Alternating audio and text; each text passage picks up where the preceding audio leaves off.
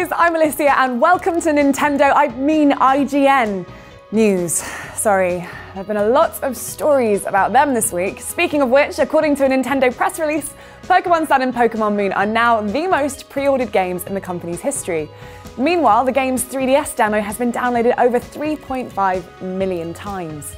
No figures were given for exactly how much the games have been pre-ordered, but Nintendo notes that the demo is now officially the most downloaded demo on the Nintendo 3DS eShop. Not bad for a week's work. The importance of Sun and Moon performing on 3DS is obvious. In Nintendo's most recent financial report and software sales, the Pokemon franchise leads the pack. To date, Pokemon X and Y have sold a combined 15.64 million copies, making it the most popular game on 3DS. To give you an idea of the potential install base, as of June this year, the 3DS has shifted some 60 million units worldwide.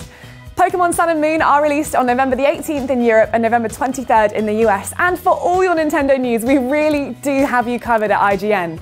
No, seriously, just go look at our feed.